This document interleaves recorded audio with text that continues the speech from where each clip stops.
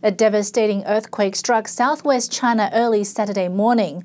More than 200 people are dead or missing in Lushan County in Sichuan province. Another 11,000 are injured. Today, more than 48 hours after the magnitude 6.6 tremor, rescuers are still trying to reach some communities cut off by fallen boulders and landslides. Chinese Premier Li Keqiang arrived on the scene several hours after the quake on Saturday. He called for an all-out effort to rescue survivors. But recovery efforts have been complicated with blocked roads, making things more difficult at a series of aftershocks. Already more than 2,000 tremors have hit the area since Saturday morning, shaking already weary disaster victims.